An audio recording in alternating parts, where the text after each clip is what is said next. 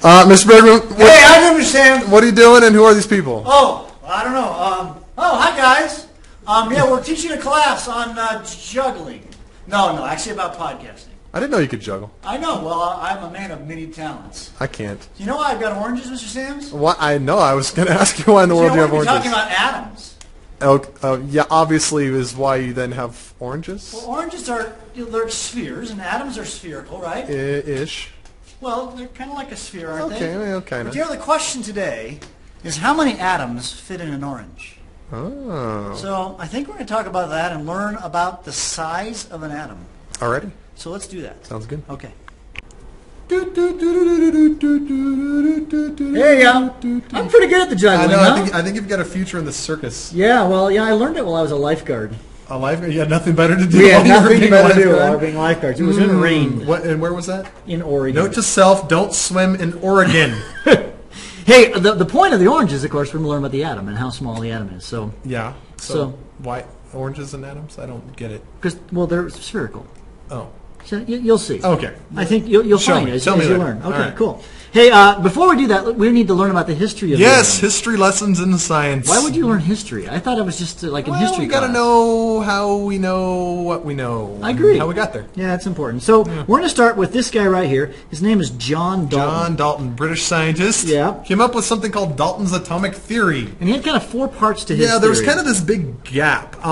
There was an ancient Greek, Democritus, I believe was Democritus, his yeah. name, and he came up with the idea of the atom, and then Aristotle went, "Pfft," and everybody liked Aristotle better, and so they kind of went with what Aristotle thought about the existence of tiny matter, and so the idea of the atom kind of got squished for a couple thousand years, and then Dalton Yeah. kind of resurrected it back in the 1800s. Johnny came back about 1850, I think it was, I and he remember. said, you know what, atoms are small. Yeah. Notice they are tiny particles. Yep. And he said elements. Yeah, so we talked about elements. Smallest bit of an element, he would say, would be an atom, and that's the smallest particle. So he kind of envisioned atoms as tiny spheres. Yeah.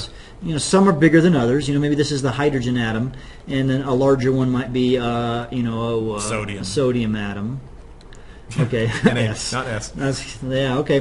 The second thing he said is that they are all identical. Right. So all Of the same element. Right. All copper atoms would be the same as all other copper atoms.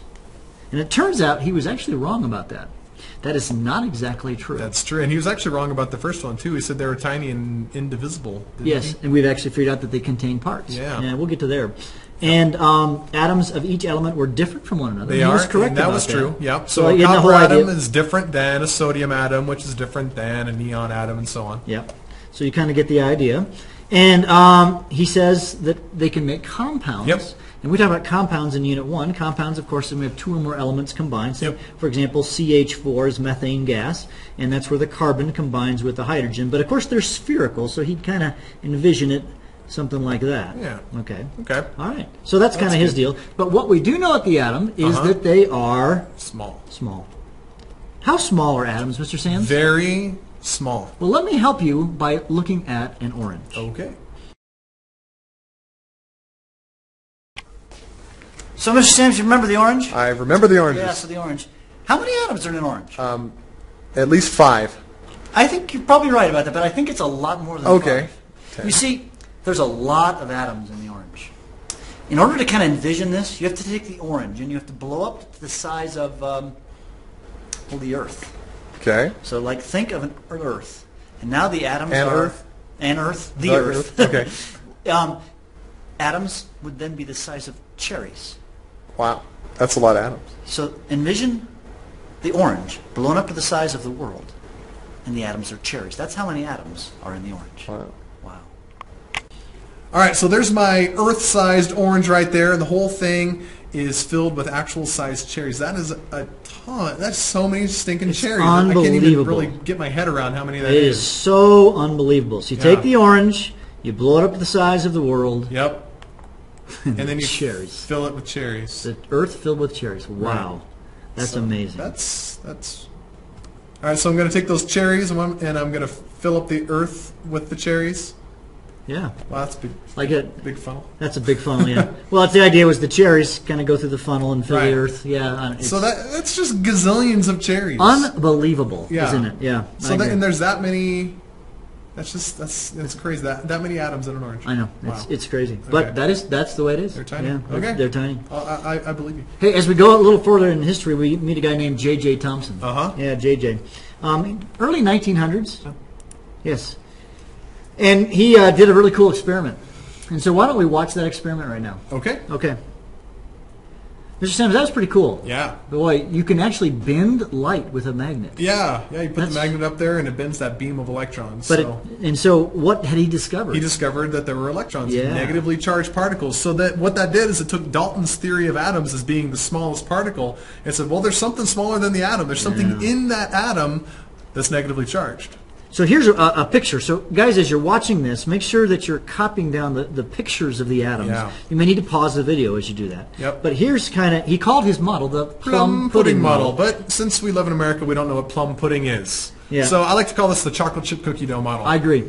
Chocolate chip cookie dough. Yeah. So it's spherical spherical chocolate chip cookies. And the chocolate chips, of course, have a negative charge. Those are the negatively charged chocolate chips and a positively charged cookie dough. Yep, the cookie dough has a positive charge. The whole thing itself has a positive charge. Yeah, Mm-hmm. that was his model. He said there are these negatively charged things living in this kind of cloud of positiveness. And of course, as we added the energy to that cathode ray tube, what was shooting out were the electrons. The electrons, right. And then they were attracted to the magnet, as we saw. Yeah. Okay. And then we get to another guy, Ernst Rutherford. Yeah. He was 1915, I want to say, roughly.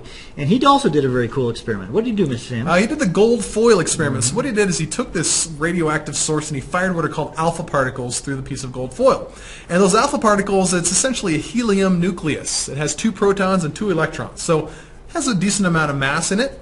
And he fired them through this piece of gold foil and he said, all right, if Thomson is right, then all my all my alpha particles are going to go flying right through the gold foil. They're just going to go straight through because Thomson said it's mostly empty space. Yeah. Mm-hmm.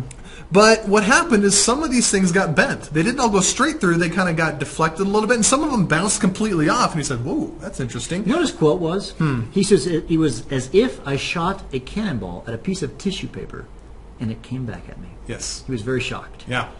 And then he said at the atom, he says, this tells me something amazing about right. the He atom. said there has to be something very dense and positively charged in that atom somewhere that these alpha particles are bouncing off. So what did he discover? He discovered the nucleus. Yeah. He said instead of having a cloud of positive cookie dough, if you will, all the positive charge is compressed in the middle of the atom. That's right.